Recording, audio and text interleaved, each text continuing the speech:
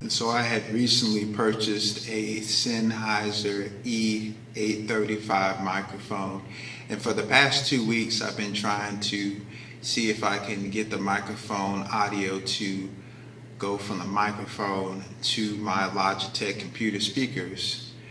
You have to change something within the setting for your computer, but once you figure it out, then it's like really smooth sailing. I think this microphone will be something I can use when it comes to doing like cover songs. Maybe I might use it for regular videos, I'm not quite sure yet. And there's a possibility where I may end up doing a review on this microphone a little later on down the road.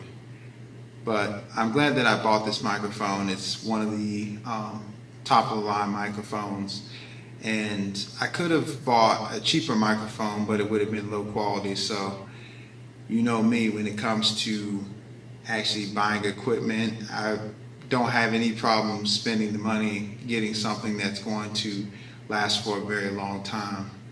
And so I look forward to using this microphone within the future.